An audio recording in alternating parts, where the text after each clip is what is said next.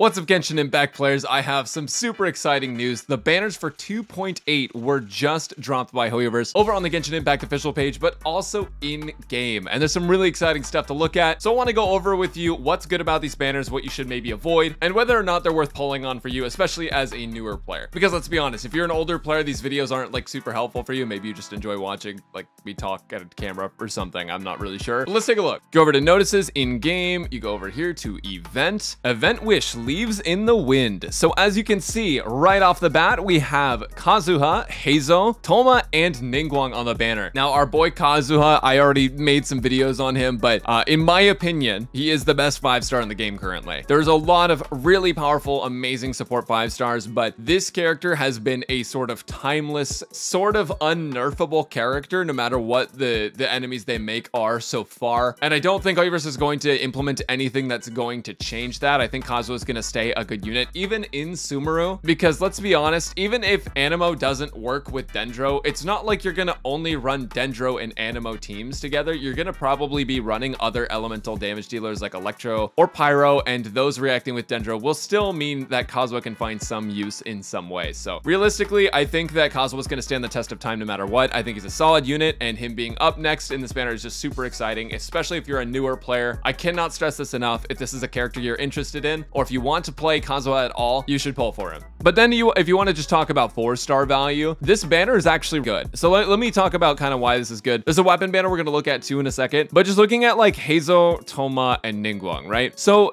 HEIZOU is a character that we have seen a little bit of, and based on what we know about him already, not basing it off of leaks or anything, just what HEIZOU has shown us, there's basically no way for HEIZOU to be bad. The best way I can explain this is that Sucrose, even if Sucrose did like 0 damage, she would still be good, because you have this artifact set Viridescent Venerer that's able to debuff enemy resistances when you swirl an element, and any Anemo character can use that. And so as a result, all Anemo characters can fit into some team in some way. There's not an Anemo character that doesn't fit anywhere. Even Anemo Traveler can be used. But with HEIZOU and Sucrose in particular, they are both catalyst users, which means that they can both wield the book Thrilling Tales of Dragon Slayers. So if you don't know, that book is basically just a weapon that gives you a huge attack buff on the next character you switch to after the catalyst user. And so I guess the point is that even if HEIZOU did 0 damage at all, even if his kit completely sucked and there was no valuable effects at all, he could still wield Thrilling Tales and he could still be a debuffer. So there's no way for HEIZOU to be bad, but we may see that HEIZOU actually does decent damage. Overall, I think that him just being an Anemo Catalyst user makes him worth pulling for in the first place. However, if you don't want KAZUHA, there's very few of you who don't, but if you don't want KAZUHA, then I wouldn't say to risk it for HEIZOU, especially if you have Sucrose, then you don't necessarily need him. But if you don't have Sucrose, HEIZOU is a good shoe-in for the same slot, essentially. The only difference is that Sucrose has some grouping utilities, and it doesn't look like HEIZOU does, or at least not as effective of ones as Sucrose, so there is that to consider. But overall, I think HEIZOU is going to be good. And then as far as this middle character, right now, Thoma doesn't seem to be super useful. The main problem is that he only fits into like 2 comps optimally, right? If you're trying to optimize your damage, he can only be run in like double Hydro Hu Tao to make sure that you don't steal vaporizes from Hu Tao, or in like a Yoimiya team where enemies are already kind of far away. Because the thing is, you don't want him to steal your vaporizes, your melts, and your other reactions from your other characters. It's really important that your main DPS are the ones dealing the damage, so that way they get their damage multiplied. So that's the short of it. Thoma right now doesn't fit into any like super meta teams. However, I don't think that's going to always be the case. First off, his constellations aren't too bad. A C6 gives you a bunch of damage bonus.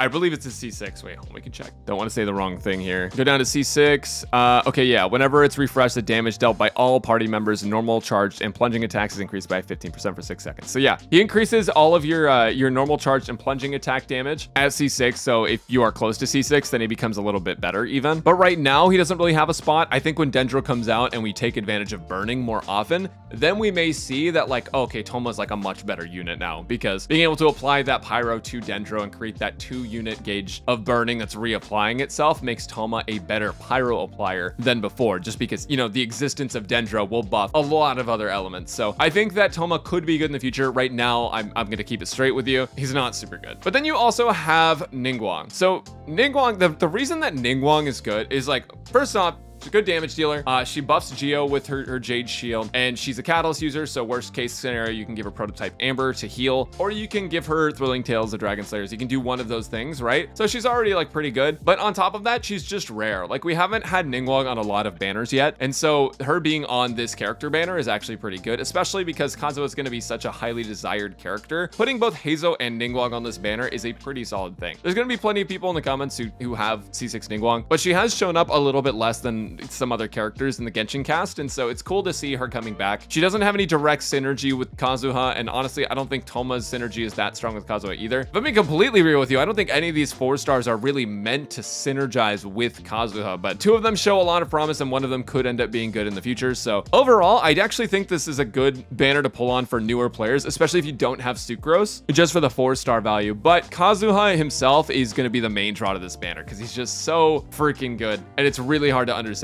how good he is. So, and then obviously, like, you have KLEE banner as well. KLEE's also another like pyro damage dealer that a lot of people are like, oh, KLEE fell off, KLEE's not that good. KLEE's actually still really good. It's just a matter of like, she's really clunky to play. Not a lot of people like that play style, but she's pretty solid too. So if you're just looking for a pyro damage dealer, you don't really care about Hu Tao that much, KLEE is pretty good.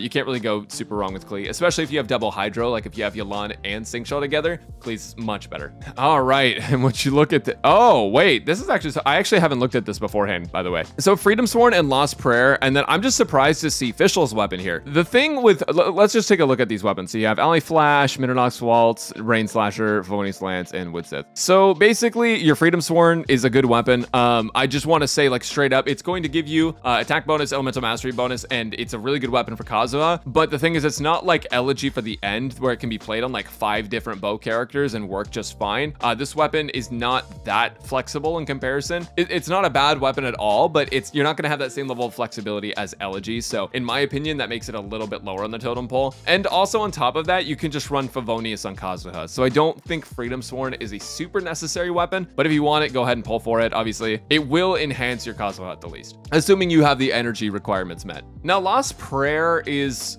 sort of interesting. A lot of people don't really care for Lost Prayer. It requires you to be out on the field, and whenever you leave the field, you lose its passive. It does have crit rate as the main stat, so there's that. It makes it easier to build crit. But in general, things like Widsith even can be more consistent than Lost Prayer because you lose the Lost Prayer stacks when you switch out. So it's something to consider. Is it a bad weapon? Not really, but there's so many good options available at Catalyst that Lost Prayer may not be your best option all the time. So that's something we're thinking about. The Freedom Sworn is good. Lost Prayer, I definitely wouldn't recommend. Alley Flash is it's basically a Bennett weapon. You don't really use Alley Flash on anyone else. It's got an elemental mastery main stat, but the EM main stat is so small that you don't even really want to use it on Kazuha, but it has a really high base attack, so that's super good for Bennett. So Alley Flash, if you happen to get Alley Flash, put it on your Bennett. Middernox Waltz is a Fischl hybrid bow. I don't want to misinform you guys about any of this. I don't know exactly where this thing falls in Fischl's bow lineup, but I've heard that it's pretty good. Right, so just double checked. Yeah, so its main stat is you're going to be your physical damage bonus. Your elemental skill buffs your normal attacks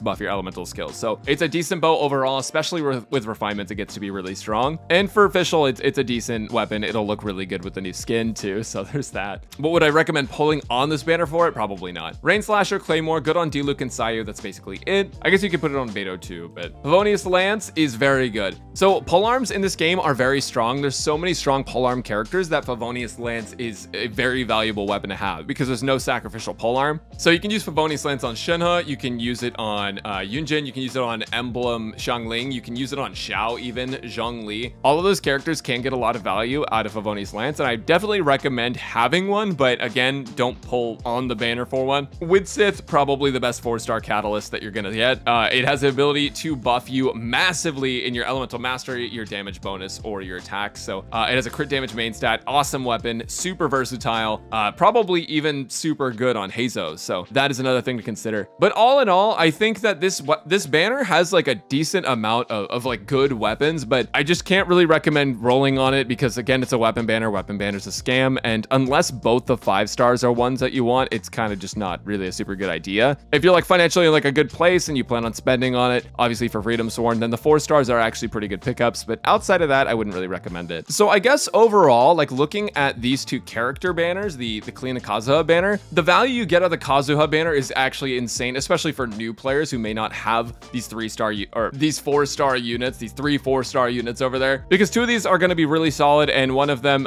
Toma over here, may be pretty good in the future with Dendro. I'm holding out hope for that one. And then obviously KLEE's just like a good power damage dealer, so you have that to think about. In my opinion, Hu Tao is still better, but KLEE's definitely not bad by any means. Weapon banner, just, you know, just avoid it at all costs unless you're wailing for Freedom Sworn. I wouldn't risk just going to pity once on this thing.